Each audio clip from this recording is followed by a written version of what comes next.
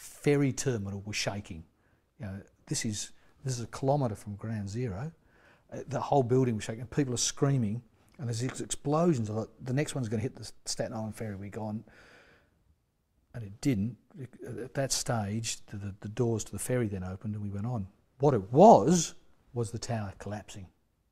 It was a tower, floor upon floor. It just sounded like explosion after explosion after explosion. And you sort of take a deep breath, and you realise safety is that way out to the ferry.